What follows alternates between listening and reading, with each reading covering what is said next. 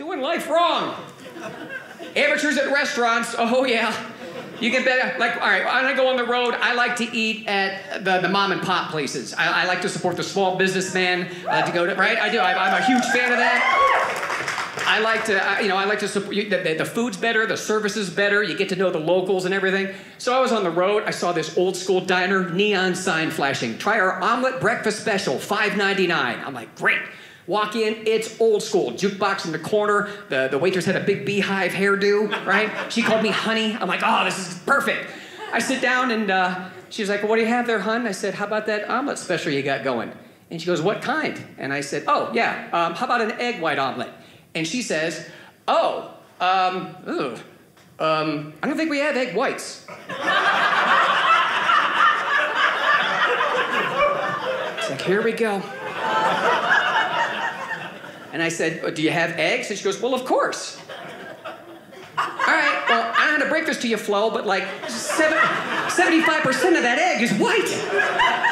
She goes, oh, you mean the shell?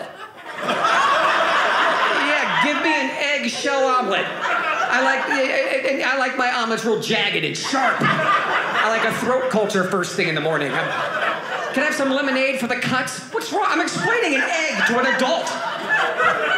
It's like, how have you lived this long and not drunk Clorox by mistake? What's the matter with you? So I'd rather eat at the mom and pop places. I try to avoid chain restaurants like Fridays and Applebee's. The food's okay. I can't get past the atmosphere in these places. When did it become hip and trendy to nail like sharp, heavy, jagged farm implements to the walls and ceiling? Yeah, because at home I often eat under a wheelbarrow. What is wrong with that? I don't understand. How am I supposed to relax in this place? I'm trying to eat. I got an anvil above my head. Is this the Wile E. Coyote Cafe in here? Waiter comes over. Can I get you anything else? Yeah, can I have a little umbrella and a sign that says, yikes? How about that? Amateurs. Buffets? No, don't do buffet restaurants. No. Now, I like variety. My question is, who's picking what goes into the buffet? You know, if you've been to a buffet, you got your tray and you're putting stuff on it. By the time you get to the end, you have assembled this bizarre meal that you would never eat at your own house. I'm out with the other comedians like, Lou, what do you got? I'm like, I got chicken, pixie sticks, and a turnip. All right? What do you have? He's like, spaghetti, vanilla pudding, and beets. All right. My other buddy's pouring beer into his Rice Krispies. I'm like, what are you doing? He's like, I felt pressured. They had it. Snap, crackle, burp. All right, let's do that.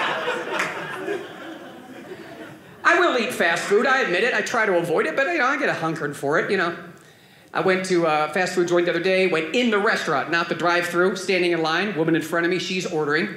She's like, yeah, can I get the bacon western cheeseburger? Whatever. Guy behind the counter says, yes, ma'am, would you like to make that the combo? It was like this lady had to choose a college all of a sudden. She was like, the combo? Ooh, whoa. She's looking around for help. I'm like, it's not Sophie's Choice. Do you want it or not? All right, it's not that hard. Finally, she says, and I quote, I don't get it. Who says that? I don't get it. What comes with the combo? I just snapped. I'm like, Brussels sprouts and Ovaltine. What do you think comes with the combo? Is this your first day in America? How many things are with a hamburger in 2021? Oh, the combo. What that is, that's a burger and crackers and gum.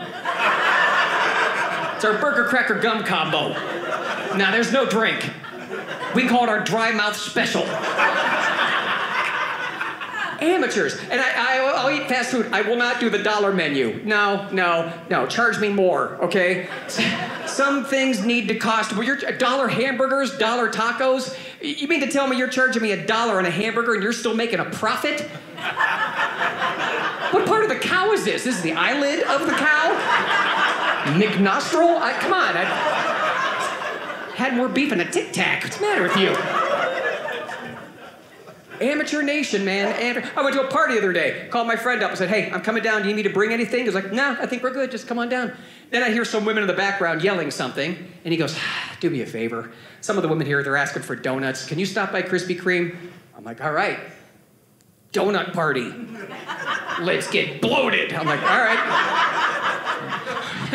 But they want it, I'll go get it. So I go to Krispy, it's like 8:45 at night, okay? I'm the last customer of the day. I'm the only person there. It's just me and Mrs. Cream. I don't know what her name is.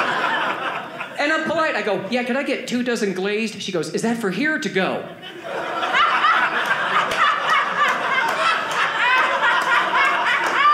Yeah, here. And do you sell insulin too? Where can I plug in my defibrillator? Because I'm gonna eat 24 donuts now. Here's my cell phone. Dial 911 and just kind of hover over the send button, all right? Keep an eye on me. Hi, and thanks for watching. Be sure to download the Dry Bar Comedy app and use promo code Lou Santini when you sign up.